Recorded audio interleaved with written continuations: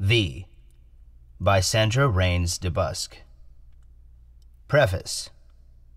It began with the new batch of virus, a variant virus, made by our government and meant for the enemy. It was a new strain of flu never known by man, a souped-up, modified killer flu virus.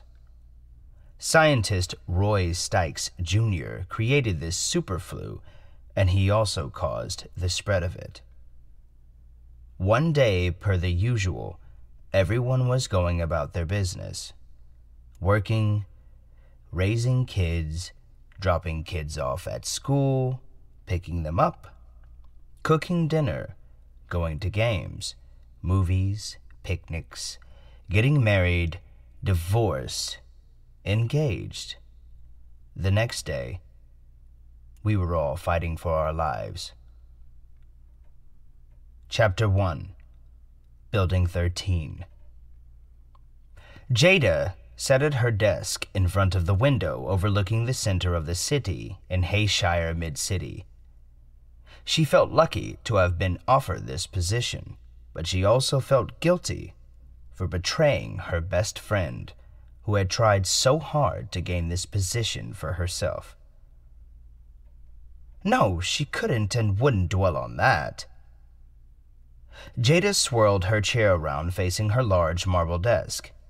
She looked at all the space she had now compared to the small space she'd had before today, and she looked at and relished all the little gadgets gifted to her today on her first day in this new office. God, she was so lucky. There was a knock on her door, and Jada hurriedly patted her hair down and smoothed out the front of her blouse before calmly inviting whoever it was to enter. Yes, come in. A tall, skinny, middle-aged man, dressed in a nice, expensive suit, opened the door with an air of ease. Hello, Miss Kendall. My name is Eric Tomey, and I'm here to help you get yourself situated and answer any questions you might have concerning your job requirements. He said this mouthful as he pulled out the chair opposite her and her desk and gracefully seated himself, staring at her for a response. Oh, well, thank you, Mr. Tomey. I'm not sure what questions I have yet, but I'll be sure to ask for you if I get in a pickle. Jada tried to sound just as smooth and graceful as he had, but she felt it had all come out in some terrible slang of Spanish somehow. She sat still and tried to keep her posture while staring at him and waiting for his response to her response. She didn't think it would come any time soon, and her nerves were wavering. Is there anything else? She decided to break the silence. Mr. Tomey stared at her a moment longer and vaguely looked around her office, as if he were secretly inspecting it. No, there's nothing else, Miss Kendall. I'll be close by if you do need me. With that said, he stood up, nodded to her, and walked out of the office, softly closing her door behind him. Jada let out a long-held breath. This was not going to be easy. She could just feel it. The Rand Ranch. It was a beautiful place with open fields, a small barn, a wishing well, and picnic tables that lined the yard close to the house under the shade trees. The house had been built in 1901 by slaves that were given 3 square meals a day, a decent housing. Mr. Rand was a fair man, even for a white man. His wife Lucinda had dementia and could not remember anything but how to cook, and cook wonderful meals she did. She made up meals that only kings were entitled to, and she dished out platefuls to every slave and their children before she made her own and her husband's plates. She insisted that the slaves be allowed to eat at the picnic tables and front porch on the swing. Lucinda had always been a good woman, and George Rand was a good man.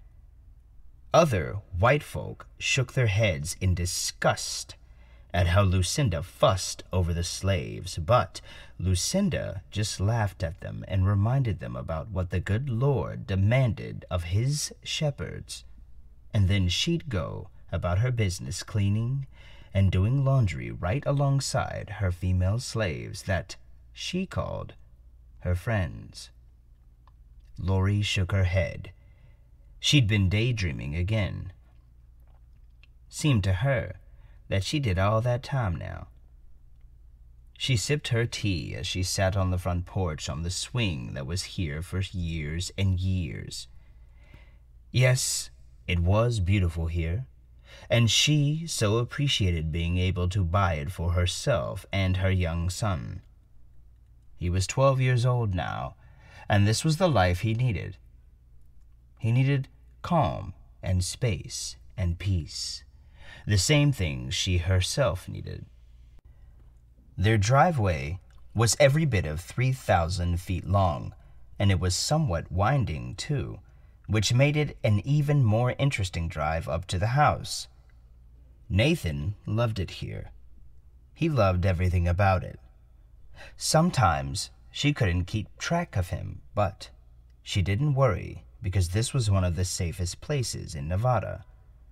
She had learned the history on this old homestead prior to moving in, and Nathan had asked many questions prior, but no more questions after he had seen the place the first time. He had begged her to buy it, and had made so many promises of how he would help her with all the housework and yard work. She laughed to herself, just remembering his excitement. Granted, Nathan had kept his promises. Building 13. You would think, with as many people that worked in this building, that there would be more noise, but it was so quiet you could hear a pin drop. Building 13 was, in every sense of the word, the one building where you did not want to work, and if you did by some chance work here, you could kiss your ass goodbye if anything at all went wrong. Kiss your ass goodbye, but not in the way that you think. It's not by being fired. No, it's death. You simply die. Here at Building 13, we make chemicals and viruses for war. We make some of the scariest killers that you could ever imagine. We have some that will kill you instantly and cause such agony for mere seconds that it feels like you've been suffering for days right before you claim your peace. We have some that take hours to kill you, and the pain that they inflict is unimaginable torture.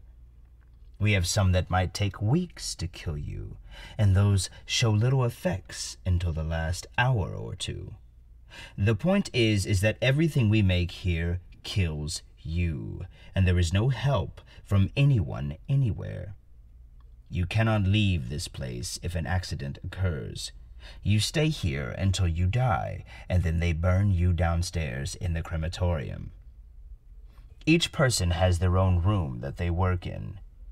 Each room is used for each creation. You suit up and punch in your code, and you enter and begin your day of destruction. You cannot leave this room until someone, a guard, lets you out by punching in a different code only known to them 2 minutes before your shift ends. That way, they can have time to monitor your room before allowing you to exit it.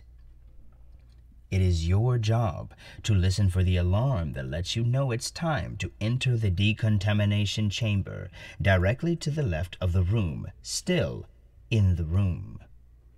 You are then let out of the chamber through an exit door not in your personal workroom.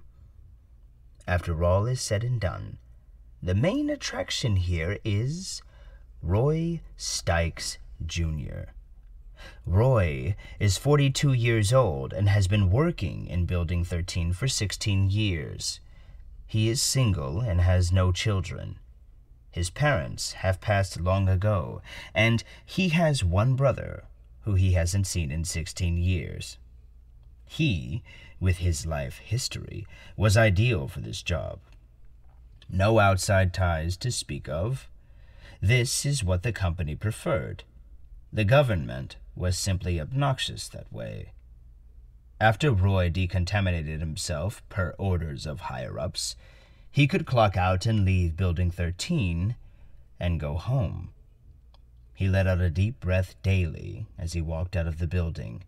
He thanked God immediately that he could leave Building 13. Church. And God said, "Let there be light." Pastor Abe, a middle-aged, native-looking man, always began with the same verse, but the crowd, if you can call 10 people a crowd, loved that verse, and he accommodated them with their favorites always. To the left of the altar was an old piano that sometimes sounded out of tune, but no one seemed to mind. To the right of the altar was several fish tanks, which held dozens of live snakes. None were poisonous, of course. The snakes were mainly just for appearances and rituals, to show faith and awe. After 30 minutes of versing God's word, Pastor Abe closed his Bible and bowed his head. His followers followed suit, and each bowed their heads in prayer. "Dear Lord in heaven, we come to you today as sinners, and ask that you give us a holy new birth. Amen." You could hear the amens in the crowd, some louder than others, depending on each one's faith. "It's that time, my brothers and sisters. If you will all stand and create a circle, I would appreciate it." Pastor Abe motioned to his regular snake handler, Josh. "If you will do the honors, Josh." Josh, a much younger black man, nodded his head in acceptance and walked to the farthest tank on his right. He looked back at Abe, and Abe motioned for him to go to the third one over instead. Josh did so. He opened the lid of the tank, and without further ado, he reached in and pulled out the snake. "Pass it around, Josh. Let everyone feel the power that God Almighty has over the serpent." Orphanage. Leela walked the halls with her hands tucked firmly behind her back. Click-clunk went her old woman heels with each step in the ever-so-quiet hallway. In this orphanage resided 62 orphans, and the ages ranged anywhere from 6 months to 16 years. Boys and girls. Boys on floor 1 and girls on floor 2. There was 32 bedrooms per floor, and then they had a nurse's station and cafeteria, a rec room, restrooms per floor, and, of course, an office. In the basement, they had a holding room for any child that might pass away for one reason or another. One call to the district coroner's office, and the child would be picked up promptly. A throaty cough caught Leela's attention immediately, and she turned. A stern look on her face, half expecting one of the teenagers to need something they couldn't have. She was quickly corrected when she saw it was instead the orphanage director. Gathering her wits about her, she smiled. "Yes, sir?" The director didn't like Leela, but no one wanted to work in an orphanage anymore. No one seemed to like kids these days. "Miss Hampson, have you any idea what time it is?" Leela's eyes widened. "No, sir, I do not." The director shook his head as if he was aware of that. "It's time for the children to be in bed, and then, after taken care of, you need to clock out and go home and get some needed rest yourself." Leela cleared her own scratchy throat. "I see, sir. Of course. With that, she turned on her clickety-clickety heels and marched to door 1 on floor 1. Tapping on the door once, she waited momentarily and opened it. It's time for bed. She shut the door and walked to door number 2. This went on for 62 doors, and by the time she was finished, it was like every other time. She was so tired, she couldn't wait to go home.